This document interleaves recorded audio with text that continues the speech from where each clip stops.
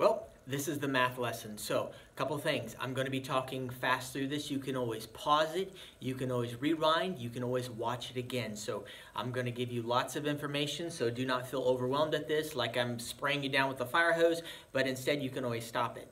All right, and go back and look at it again. If you haven't watched the Math Antics or the BrainPop videos related to this, please make sure that you check those out.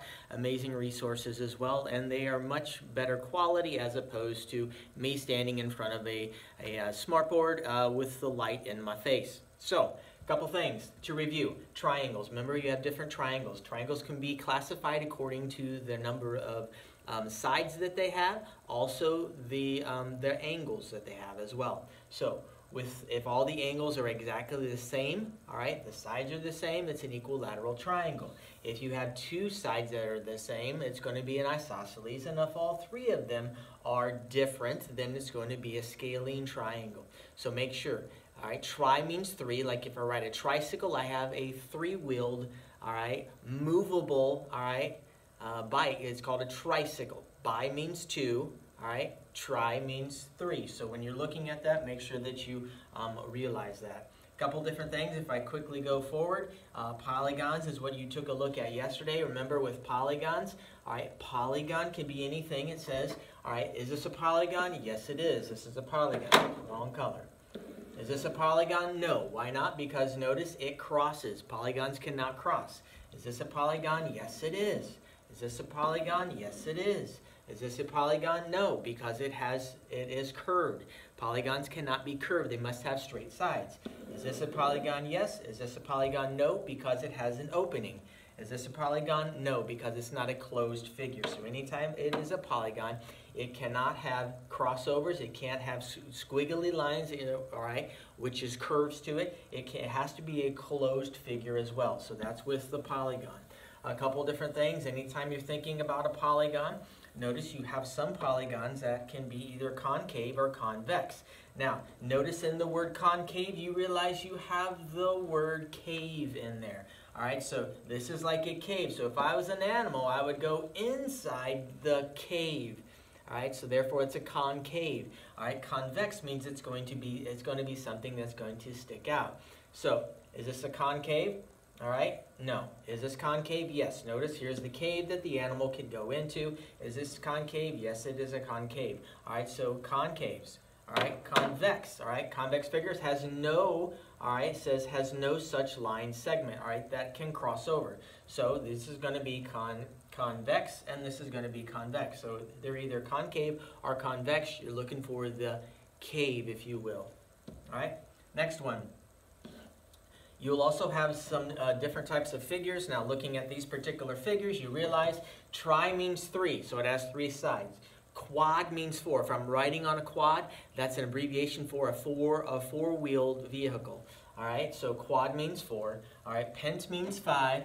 Deca, guess what deca means? 10. Oct means 8. All right, how many tentacles does an octopus have? It has 8. All right, we have hexagon, which means 6 as well. So looking at these figures, all right, all you have to do is count the sides. 3 sides, triangle. 1, 2, 3, 4, 5, 6. 6 sides is a hexagon. 1, 2, 3, 4, 5. 5 sides is the pentagon. All right, so looking at these figures, so all right, you always take a look at with the polygons, you count the number of sides, whether they're regular polygons, all right, which means all the sides are going to be the same size, or whether it could be something where it's a scalene figure and all the sides are different. All you got to do is count them. Count them in order to see what type of figure they are looking at the polygons. All right, if I fast forward a little bit, all right, I have some parallelograms. Once again, if it is parallelograms, that means the opposite sides. That means this side and this side. Those are both parallel, like a railway tracks. So those particular tracks do not intersect, and they never will intersect. These two are parallel as well. So these two, if they're parallel, they're going to be exactly the same size as well. You can't have a figure that is a parallelogram, all right, and not be exactly the same size.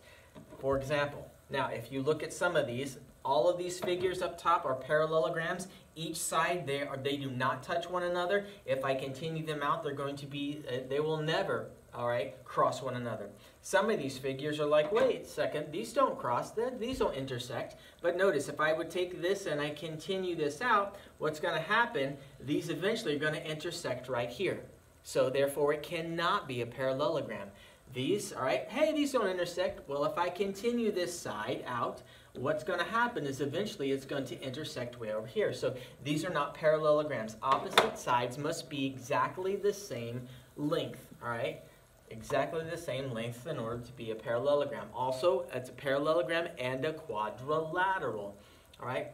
Parallelogram and a quadrilateral. Let me quickly go over some different figures. All right, so it can be more than one. Notice a rectangle has 4 sides. It's a quadrilateral. A rectangle is a parallelogram because the sides will not intersect. Also, notice with a rectangle that it has right angles, all right? Right angles in it as well. So it's a special kind of parallelogram. If you look at a square and a rhombus, all right, a square is probably the most amazing figure of all because it has 4 sides, so it's a quadrilateral. It is a parallelogram. It also has right angles, but all the sides are exactly the same length as well. Therefore, these are the characteristics that tells you that, hey, this is a square because of all those characteristics. A rhombus, it has 4 sides, so it is a quadrilateral. It also is a parallelogram because opposite sides are parallel. They're also exactly the same, all right? Every single one of these sides are exactly the same. The difference between a square and a rhombus is, all right, a rhombus does not have to have 90-degree angles. It can, so notice here I have a square, all right, because a square is a rhombus, but a rhombus, all right, isn't always a square. So looking at this one, it doesn't have a 90-degree angle. If I would take and place a piece of paper into the corner here, all right, take a piece of paper, place it into the corner here. Notice with this particular paper, it does not, all right, this particular side comes out here, all right, it doesn't fit within it. So that's an easy way that you can go ahead and check and see, all right, if it is indeed a square, all right. Taking a look at this one, quadrilateral, parallelogram, rectangle. Looking at this, quadrilateral, 4 sides, yes. Parallelogram, yes. Rectangle, yes. Square, no, because all sides are not the same length. Quadrilateral, yes, all right, because it has 4 sides. Parallelogram, no. Rectangle, no. Square, no. Quadrilateral, yes. Parallelogram, opposite sides parallel, yes.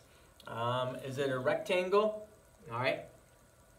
Yes. Is it a square? Yes. Now, all right, you have a square is a rectangle, but a rectangle is not a square because with a rectangle it has 4 sides, 90-degree angles in the corner, all right, but you need to realize that with a rectangle, all right, a square could or could not, all right, must always have exactly the same, the sides must be the same, but notice with a rectangle, sometimes they might be the same length, but not always. So therefore, all right, a rectangle is never a square, but a square is a rectangle.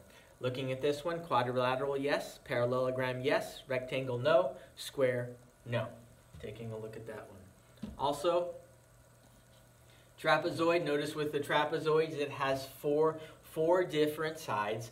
One of the sides, these 2 are parallel, these 2 are parallel, these 2 are parallel, but the opposite sides are not parallel, all right? You have one set are parallel, the other set is not parallel, and that makes it a trapezoid, all right? It says circle the quadrilaterals that are trapezoids. Once again, it must have, all right, looking at this one, you must have one side a parallel, one side parallel.